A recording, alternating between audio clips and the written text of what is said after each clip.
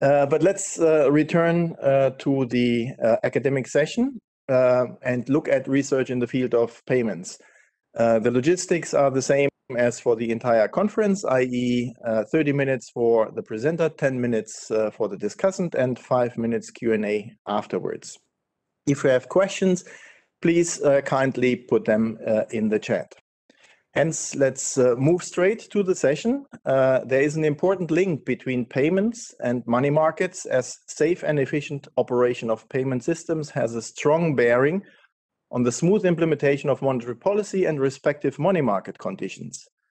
This does not only apply for traditional payments, but also innovative endeavors in that field. I'm therefore very happy that we will cover both fields in this session. The first paper analyzes tools to stabilize the exchange rate between stablecoins and fiat currencies.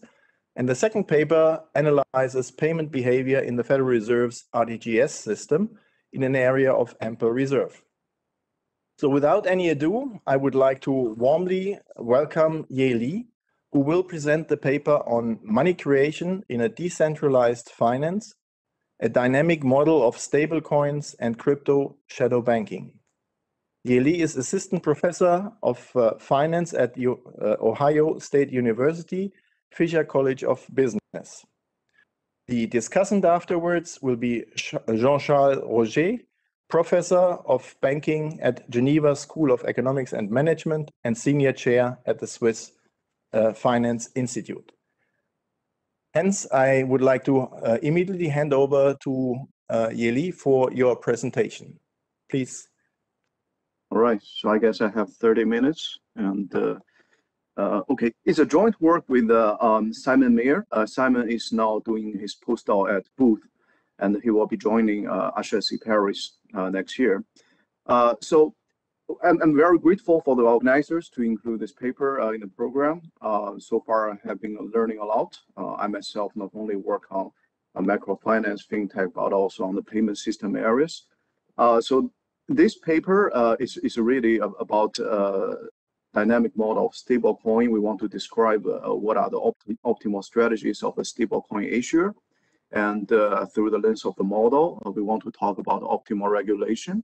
And also we want to utilize this model to think about the incentives behind these stablecoin initiatives led by global networks like Facebook, JP Morgan, etc. So it's a very ambitious project. We try to do a lot. Hopefully I can get through a lot of results.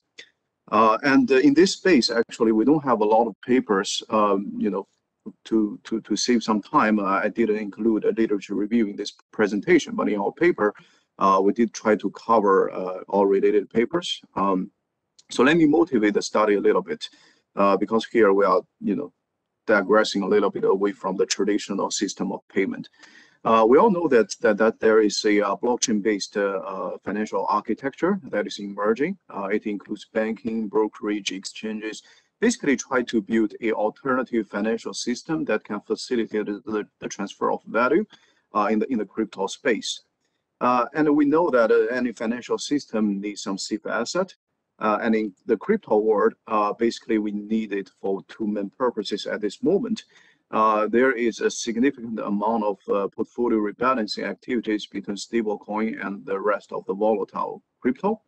And also the owners of crypto often they pledge their crypto assets as collateral to borrow stable coins for payments. You know, they may use these stable coins to buy other crypto, further leveraging up their exposure, or they may use these stable coins to buy services and NFT, you know, things that they like.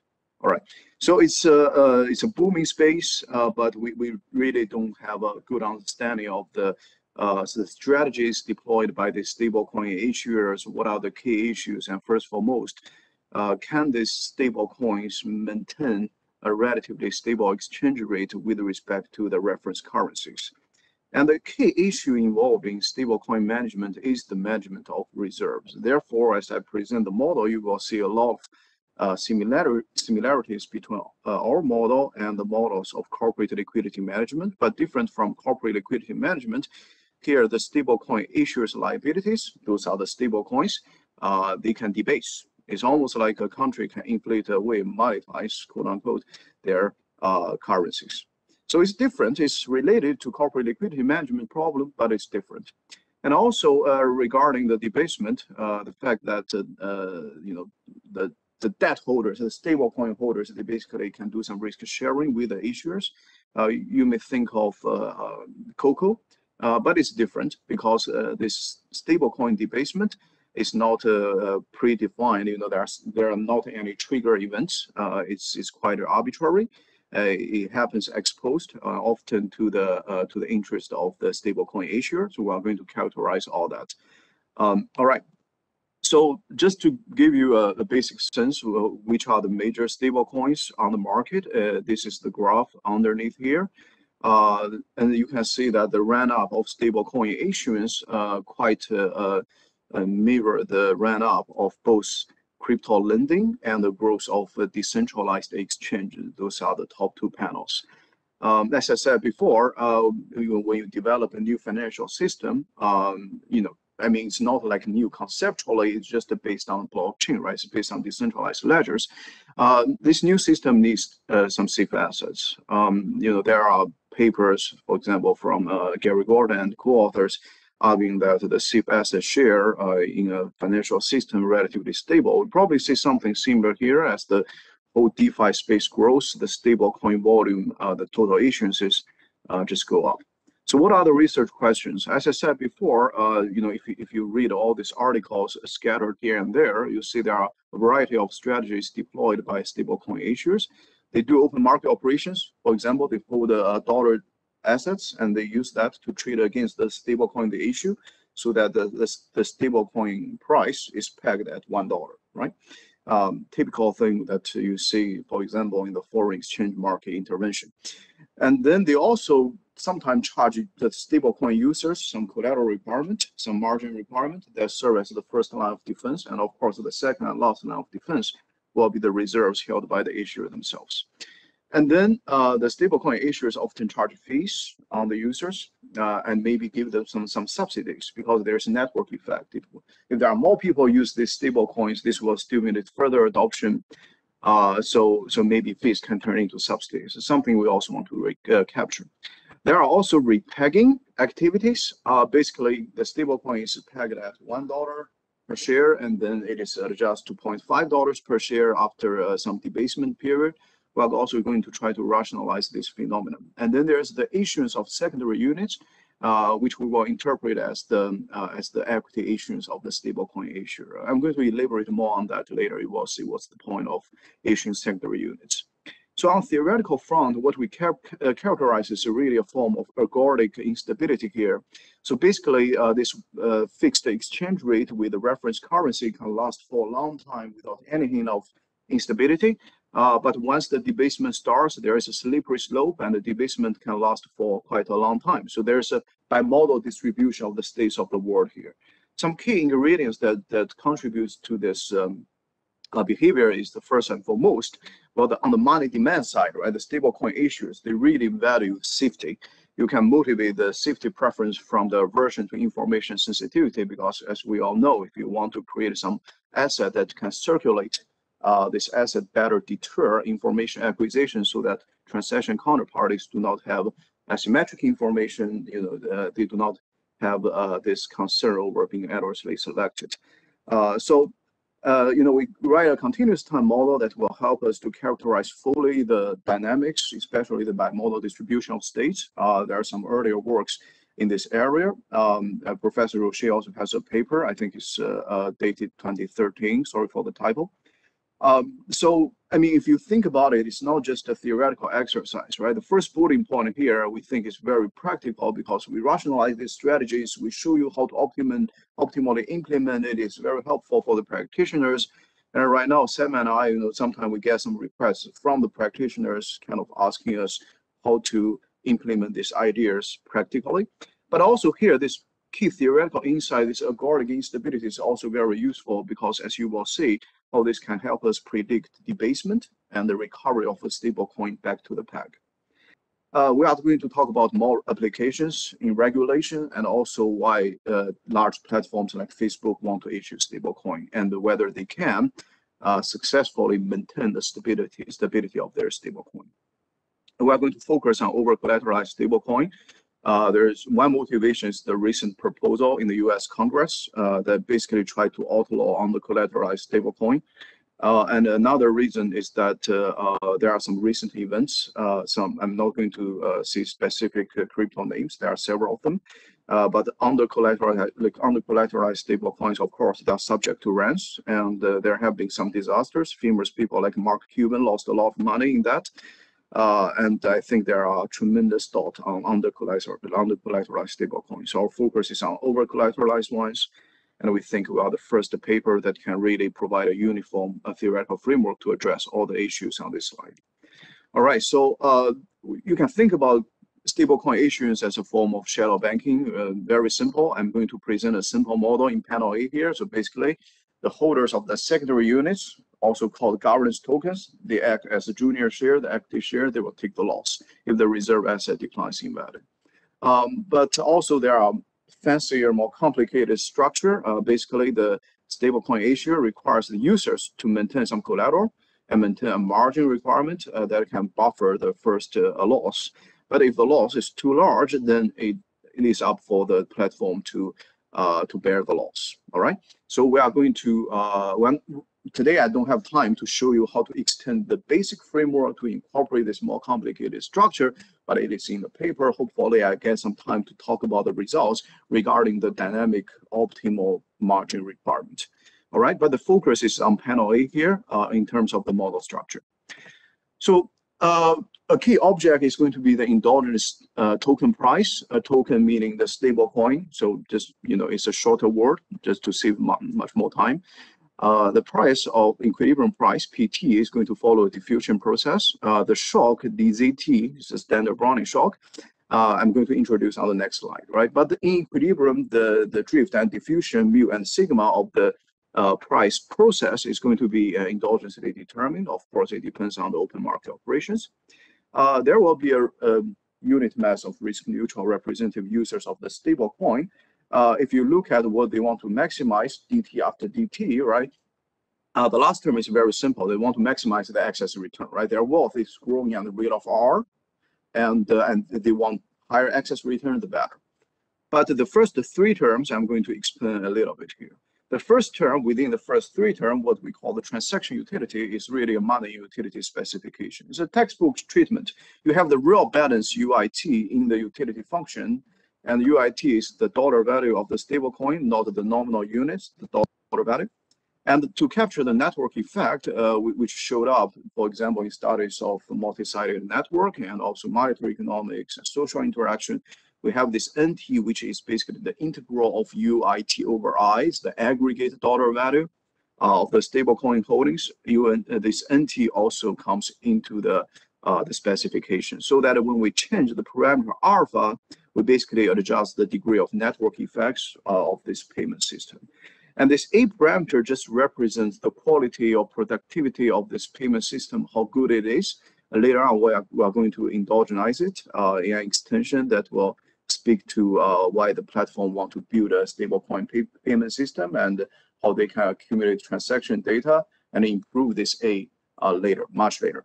And the second term is just the fees, all substates in case FT is negative, the stablecoin issuers charges the users. And the last term is the safety preference. So if you look at this system here, right, the innovation of information is really the Brownian shock. And the loading of the token price on the Brownian shock is really what we call the information sensitivity. Whether it's a positive loading or negative loading, it's not something that money demand side will like. They want safety, and that's how we model it. The absolute value will enter into the utility, sigma p, and multiplied by the safety preference parameter, eta.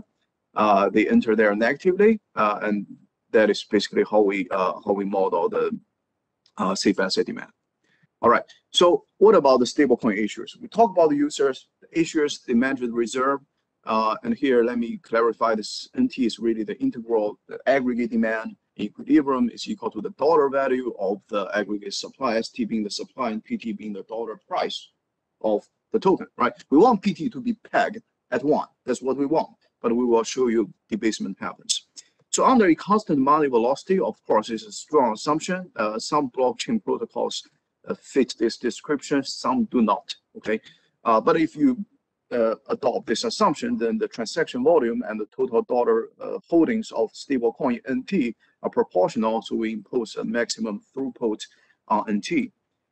There are revenue sources. The reserve will earn a yield, R, and also the platform can earn some trading profits through open market operations by changing the supply, right? DST. DST can be positive, issuing more stable coins. DST can be negative, buying back stable coins and burn them, send them to irretrievable address, basically destroy them. And then there's some shock to the reserve balance. The shock is proportional to the outstanding amount of stable coin. You can think about this as related to cyber attack, operational risk in general, but also there can be shocks to the reserve asset itself. Later on, when we remember panel A, panel B, so later on when we extend the model, assuming the users also have to post collateral, then the shock will originate from the collateral value that users post. And the risk exposure will be endogenous. Here it's exogenous, it's sigma, right? Later on, when we extend the model, the risk exposure will be dependent on the optimal margin requirement. So I think I've already spent 15 minutes here. I'm going to speed up a little bit. I'm going to selectively talk about some results. All right, but let's finish the model setup first. We also have the fee revenues entering into the reserve evolution. And also, the reserves can be reduced if the platform or the issuer decides to pay the owners of the governance tokens. Remember, they are literally the equity owners. They are almost like the shareholders of this platform. And if you pay out dividend, of course, you are going to reduce the reserves. And the issuer will want to maximize basically the shareholders' value, the value of governance token. Of course, this will be the value function here that we later solve. We think our paper also provided the valuation framework for governance token because the value function is really just the present value of all the payouts to the governance token holders. And we allow this dividend process to be any process. We are going to characterize the optimal design. Right now, in the stablecoin space, the design of governance token payout is very arbitrary, okay? But here we are going to talk about what is the optimal design.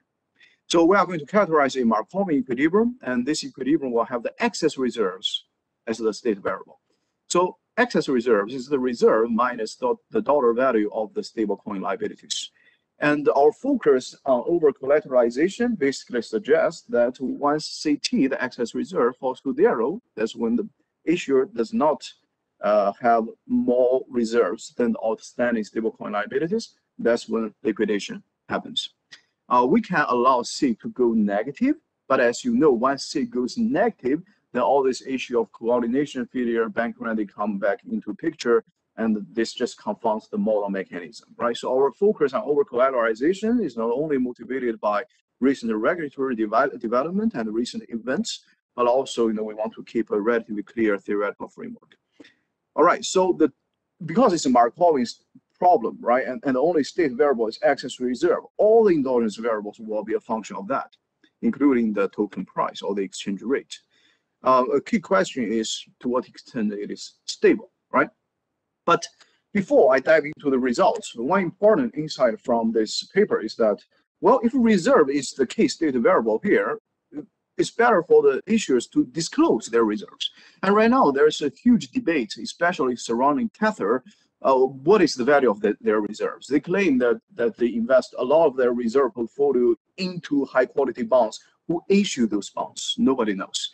And right now, there are some new stablecoin initiatives that try to work with a Chainlink, which is a blockchain oracle system, to try to basically bring offline audited information on reserve value onto the blockchains so that people can actually make decisions regarding the stablecoins based on the audited and the blockchain-based reserve value. So we do see some development kind of consistent with our model focus on reserve. It's driving a lot of things here. As I said before, right, the value function is basically the present value of future payout to governance token holders. And the HGB equation will solve it. I don't have time to talk about the boundary conditions, but it's guaranteed by the optimality of choosing the payout boundary. Of course, see upper bar, right? That's when the reserves are abundant, and that's when you start to pay the governance token holders. Of course, when the reserves are low, you want to survive, right? You are not going to pay out. All right, so the value function takes this particular form. So basically, within this indulgence upper bound defined by the optimal payout, the marginal value of reserve is larger than 1. Here, we basically assume there's a liquidation once C hits to 0, right? You can think about this as an extreme financial distress scenario. It's a dynamic continuous time model. So at any point in time, the marginal value of C, taking into consideration all the future passes, and a lot of passes leads to the liquidation region. So marginal value of reserve larger than 1 really suggests a strong incentive to do precautionary saving. And only at the payout boundary, that's when the marginal value of reserve is equal to 1, meaning that $1 inside of the issuer's balance sheet and $1 paid outside doesn't make any difference. That's when the precautionary saving motive is shut down. All right, so you can calibrate the model. You can fix some parameters to reflect some particular blockchain protocol, and then basically the model will give you a reserve contingent valuation of the governance tokens. So what about the key question of debasement versus peg, right? So we prove that there exists a C delta marked by this dashed line here. And if the excess reserve is below this value, then that's when you have debasement. And the lower the reserve gets, the more information sensitive or the more volatility the token price has. And also there's a slippery slope of debasement. So basically as C declines, the first derivative will decline even further. Okay, I'm going to show this on the very next slide. But once the excess reserve is above this C delta threshold, and that's when you see perfect stability. So the key mechanism is that we have almost a sufficient statistic based on the value function here. You can think about this as the value function based risk aversion, quote unquote, risk aversion parameter. Remember, in the objective function, right, the shareholders or the governance token holders, they are risk neutral. But because of the threat of liquidation, financial distress, then you have indulgence risk aversion. And that is declining in the amount of financial slack, meaning the excess reserve. So that's what really driving things here. So I talk about the slippery slope of debasement. Here is the panel B, right? So as the reserve level goes down, you see you can maintain a stable value initially, but then it just collapses. And what is driving that? So now let's think about open market operation and the transaction volume or the total demand in dollar value of this stable coin. So below the C delta, that is the threshold between stability and instability. Below it, you basically have the transaction volume at the minimum level. You can think about this as the demand for this stable coin that is so unique, only this platform can satisfy, right? You can set this this parameter to a very low level, meaning that there's nothing special about this particular stablecoin. You can set it to be very high, meaning that this stablecoin is really different from the rest, and you have to use it basically.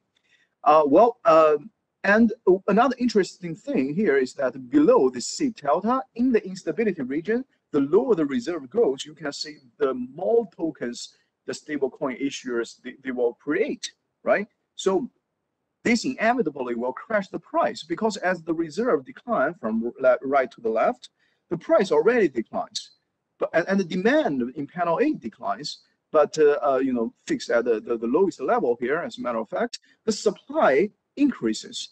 So basically, in this case, the stablecoin issuer really tried to desperately earn some dollar revenues by issuing more stable coins.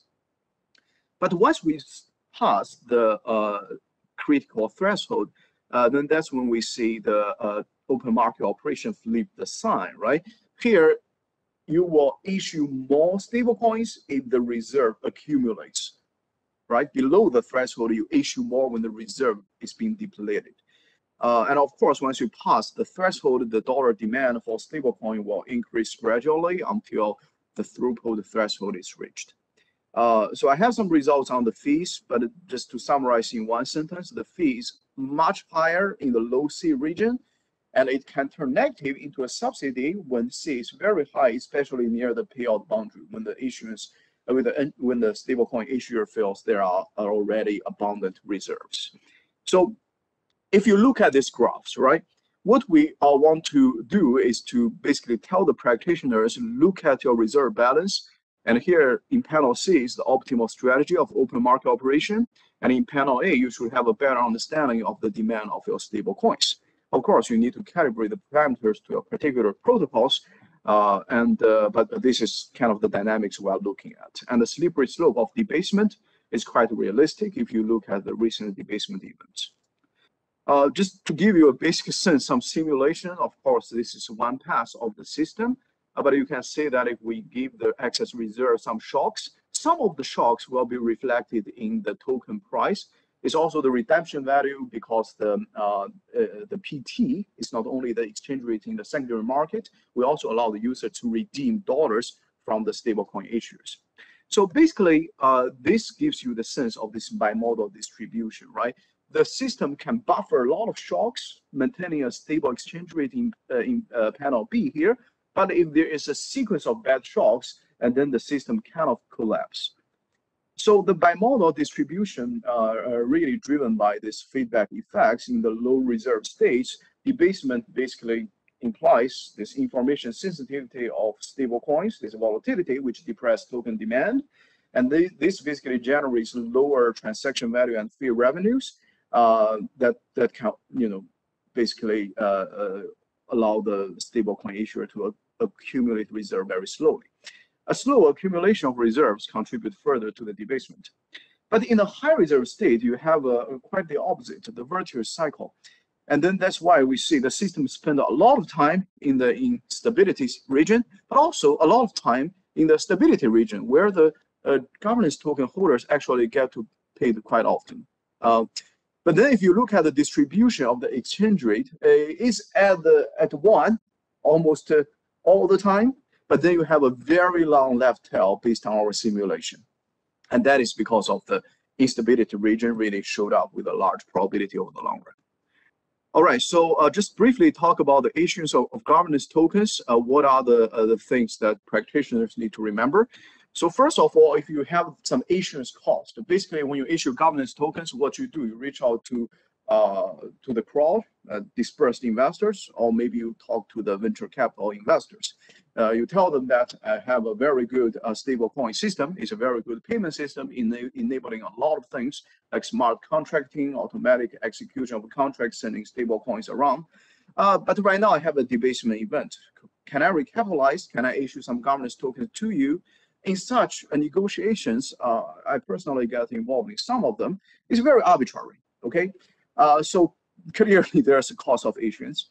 And if you want to avoid that, maybe you just wait until the reserve almost deplete, and then you can reach out. This is the implication of the model.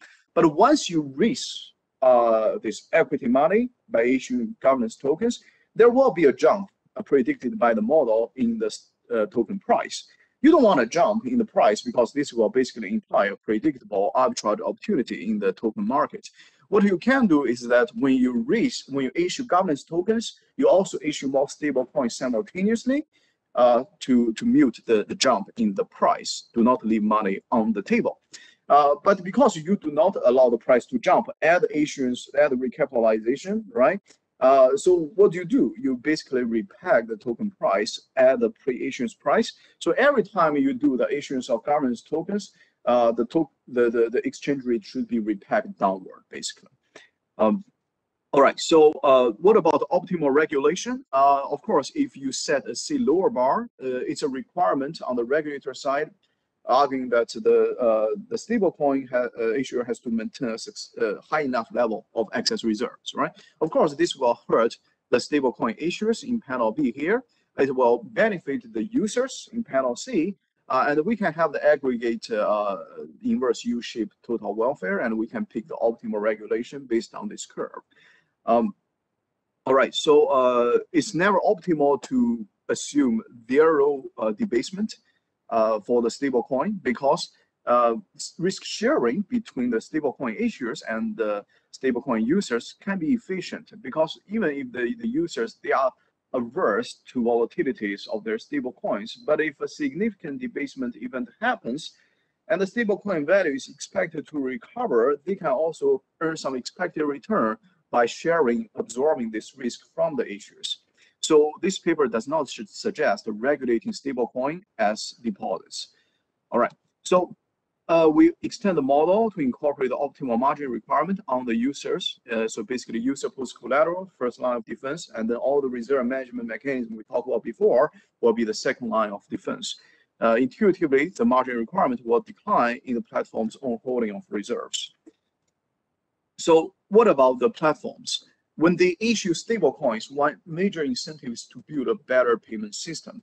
And a payment system gathers data. So we extend our model to talk about this incentive. As data accumulate, the platform, of course, can improve.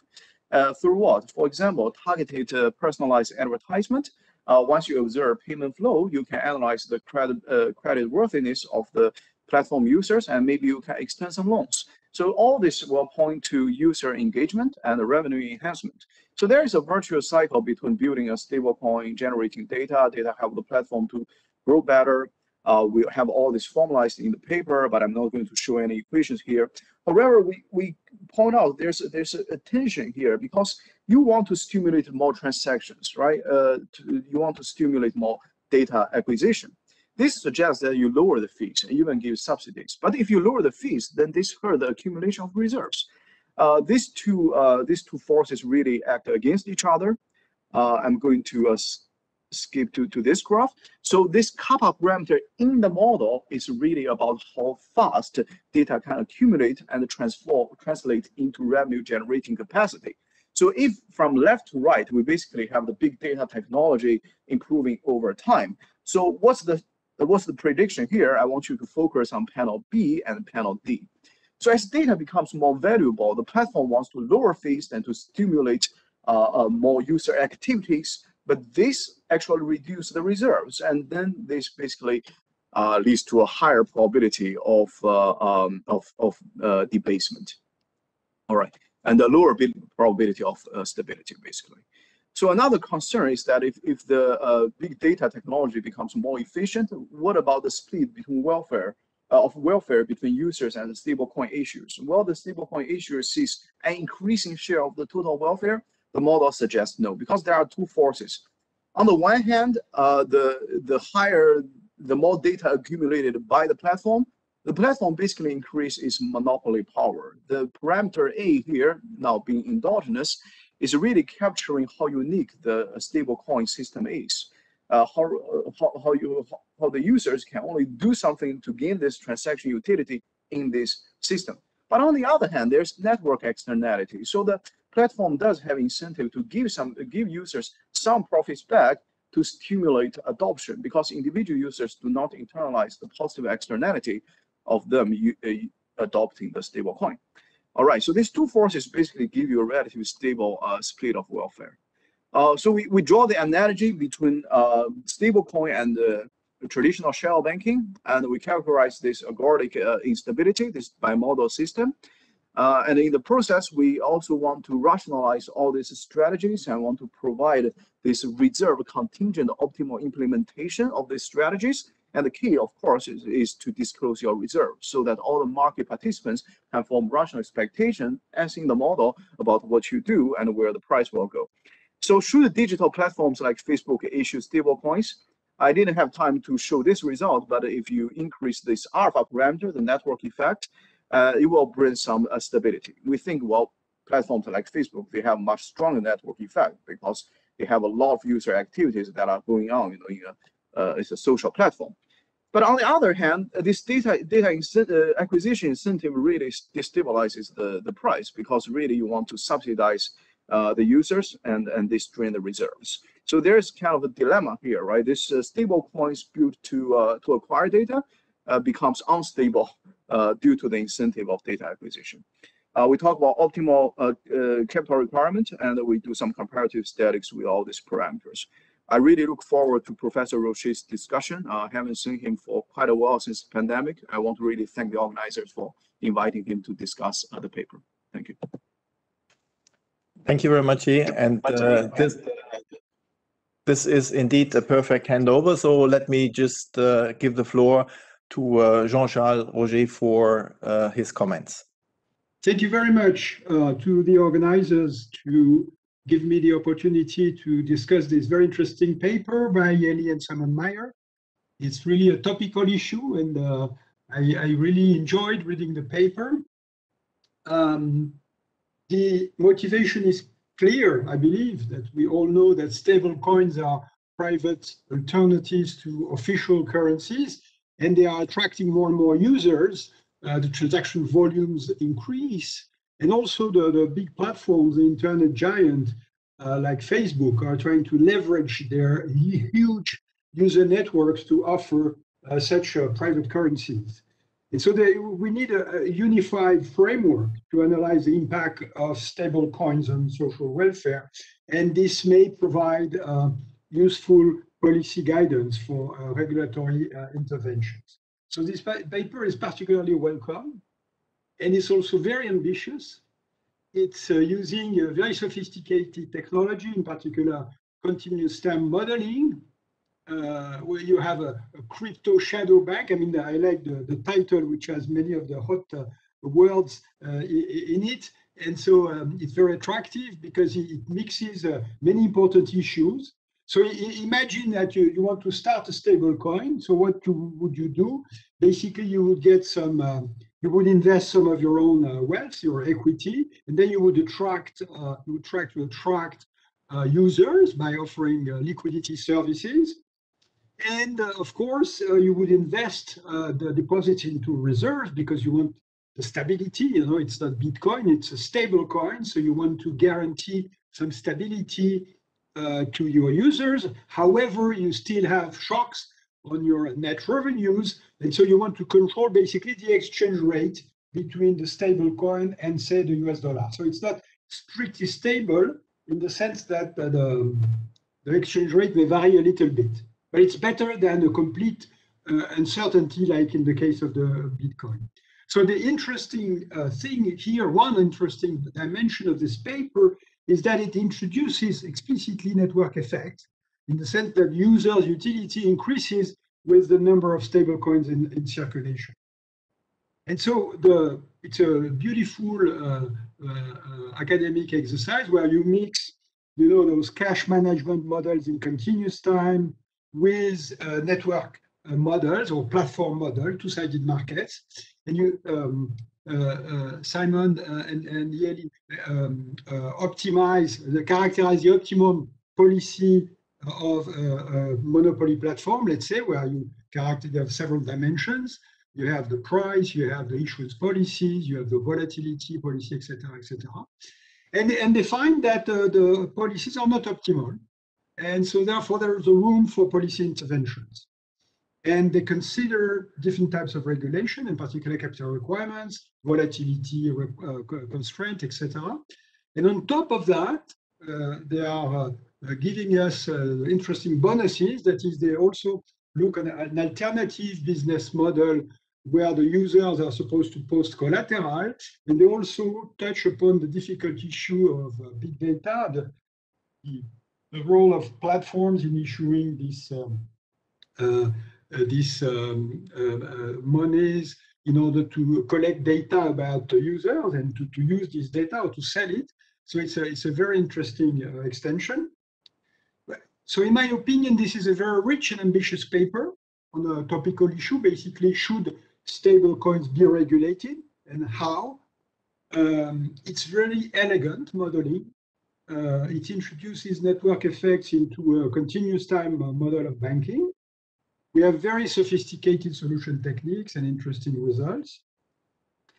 So basically, the main results are as follows. That is, you have an optimal strategy of the platform, which has several dimensions. First of all, over-collateralization. You don't want the platform or the stable coin to default. So you always keep positive reserves. However, the stable exchange rate is only guaranteed when excess reserves exceed a certain target. And so there are two targets. In fact, you have the stable exchange rate target and also a second target above which the platform can pay dividends because it's a private business. So you want to pay dividends to your shareholders. And conversely, when you have low excess reserves, then the platform uses debasement, by analogy with monetary policy. It's essentially issuing more token in order to provide some absorbing capacity for the shocks. So the main results are really, I would say, I focus on two of them, but there are others. First of all, the unintended consequences of regulation, in the sense that mandating a fixed exchange rate may hurt welfare, which is not obvious. It's surprising in some way, because the idea is that it will limit risk sharing between platform and users. So some degree of risk sharing is optimal, so you don't want to have a fixed exchange rate. And the second thing is that capital requirements are unable to completely eliminate the debasement strategies. My opinion is that it's a very interesting set of results. However, I would say that in my point of view, the paper is still preliminary because several assumptions and modeling strategies need more justification. And let me give you a few examples of that. First of all, I believe that the model is not fully specified. It's too much in reduced form. So the users flow utility, for example, should be derived from fundamental. Users are myopic here. And I believe this loses part of the dimension of monies, which is the store value. So you want to and the speculation aspect also.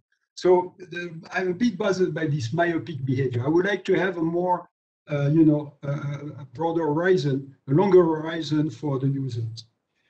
So the store value is not entirely modeled, but the payment function is not modeled either, in the sense that the transaction, they are not, you talk a lot of transactions, but they don't appear explicitly in your model. For example, you have fees, and the fees are proportional to holdings, not of transaction. You don't specify when you use your stable coin for buying or selling goods. Sorry. Similarly, there is a cap on the aggregate number of tokens. And you call that a cap on volume, that the number of tokens is the same as the volume. There is a speed, velocity, speed of circulation at the moment. So I would like to have a more micro foundations for that. And also for the main equation, which is this exchange rate determination, where PT is results from a kind of a diffusion equation. It was not clear to me how this was obtained. And in particular, I don't see how the platform can control the volatility. The other thing is that I believe the network effect has too stylized. It's very interesting to introduce platforms, but then you have indirect externalities, and at least you would have to have two kinds of users, the consumers and the merchants, and the fact that, for example, the value for merchants is higher when there are more consumers who use it. The values for consumers is higher when you have more merchants who use it. So these indirect externalities, they are not captured. And more generally, I believe it's a bit strange to study the management of exchange rate, because basically it resembles the management of exchange rate by central banks, in a model where you only have one means of payment. That is, you don't model the competition between other means of payments. Suppose there is a CBDC, suppose there is a traditional physical cash. How does this affect? Yeah, it's really a partial equilibrium setup, if you like. Oh, sorry. And so that was it. In conclusion, I would say that this is very promising, very impressive also. Congratulations on what you did. But I'm still a bit frustrated because I would like to see more micro foundations. Thank you very much. Thank you very much, Jean-Charles, for this review. Let me see. I think there are no questions on the chat. So yeah, if you want to respond maybe to the comments of Jean-Charles, and if I may, I would also maybe add one question which would be interesting. You seem to argue that capital requirements are not a good tool because they cannot eliminate the debasement. So, however, they may be successful in raising welfare. So what other policy tools would you consider then superior than as compared to capital requirements? So if you could maybe also cover that, that would be very great. And so the final word is then for you. Thank you so much. And I want to thank Professor Rochet for this great discussion. I totally agree that on the user activity side, we do not have a very good micro foundation. It's very reduced form, and we try to refer to this money utility literature and this and that, try to justify, but it would help to model the transaction more explicitly. And I think at some point in my presentation, I said, the link between transaction volume and stablecoin holdings is there if you are willing to assume constant money velocity. But the issue is that if there is debasement and the information sensitivity of the stablecoin varies over time, then the money velocity is probably not constant, right? So we do recognize that because if people worry about adverse selection, why person A pay person B stablecoin and person B need to verify, well, whether this stablecoin issuer has enough reserves, solvent, and then it takes some time. It affects money velocity. So this I totally agree. When it comes to the exchange rate determination, I think we need to clarify better in the paper. Right now, we do allow as general as possible the users, they can treat this stablecoin amongst themselves. They can redeem it redeem dollars from the stablecoin issuers. But I guess it's not very clearly written. So when it comes to how the stablecoin issuer can control volatility, so there is kind of a degree of commitment within DT here that we do assume. So basically, at any point in time, the stablecoin issuer will publish its strategy, saying that if my reserve will move in this direction by this much, by this percentage, I'm going to issue this amount of stable coins or repurchase this amount of stablecoin. So within DT, there's a little bit of commitment here. And we think this can be implemented through smart contracting, but to the extent that this model restricts open market operation to any extent, this is the restriction. So basically, we have to publish your open market operation strategy contingent on your post-shock reserve level at any point in time. Post-shock, meaning after DT. So we really need to make this clear. Right now, it's not in the paper.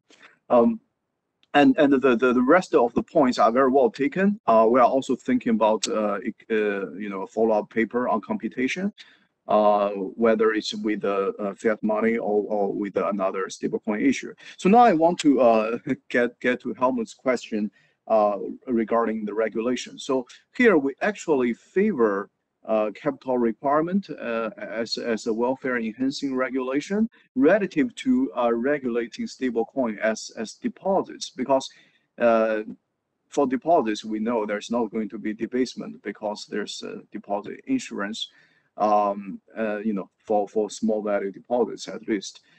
So this is the mechanism that eliminate debasement. But through the lens of the model, fully eliminating debasement is not that necessary. Actually, you can allow some risk sharing between the platform and the users. So the basic logic is this: the platform at times can be even more risk averse than the stablecoin issuers, because if they are in distress state, very close to running out of reserves, they can be even more effectively risk averse than the user themselves. And in this case, the user can basically sell some insurance to the stablecoin issuers, i.e. absorbing some of this excess issuance of stablecoin and give some dollars to the stablecoin issuers for them to self-recapitalize. So through the lens of the model, debasement is not something that we want to achieve. We do want to achieve better welfare, and that can be achieved through capital requirement. So regarding other forms of regulation. We haven't thought about it very much, but one dimension that we think we can go is to think about this reserve management featuring indulgence choice of risk taking. Right now, the reserve earns a fixed yield, R, and then the risk exposure is fixed at sigma. Well, in the extended model, the risk exposure can be adjusted through margins, but it's not linked to the yield. What if the stablecoin issuers have some incentive of reaching for yield at the expense of taking on more risks? And this incentive is not modeled in the paper, but it's clearly there, when you talk to the practitioners.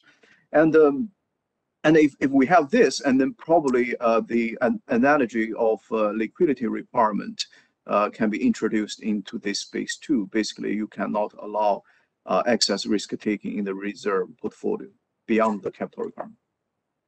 Yeah. Could you kindly conclude? Because I guess we are running out of time. I'm done. Thank you. You're done. Okay, excellent. Because I just realized we have also 2 hands raised. So I would certainly offer them the floor to speak. So Tiziana Rosolin and Daryl Duffy, if you could maybe be brief, because we are a little bit behind schedule, and then Yeli could also be possibly very brief in a response. Thank you. Then let me thank you to the presenter and the discussant for this excellent paper and the review. It's clear that digital assets, stable coins remain high on the agenda for the future. So this paper was not only very good, it was also very timely in the current debates.